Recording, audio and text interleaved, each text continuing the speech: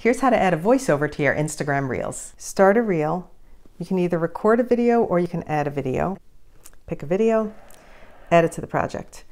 Click Next, go up to the top and click these music notes and look here for the voiceover button. Tap it.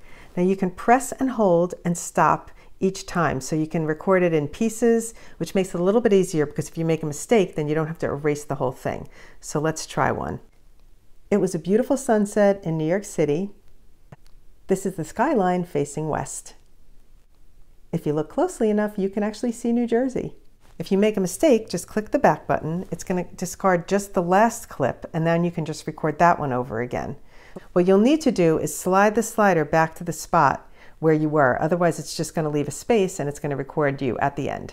So now if you want to go back and record that part over, if you look closely enough, you can even see New Jersey. Click Done. And then you can add music. Let's pick one. Click Done. Press the music notes again. Click Control. The first is the sound for the original video. The second is for the music, which needs to be lowered. Now you can hear my voice. The original sound can be taken away since there was really nothing on the original video that was worth saving. And then you click Done. It was a beautiful sunset in New York City. This is the skyline facing west. If you look closely enough, you can even see New Jersey. Click Next, type a caption, and share your video.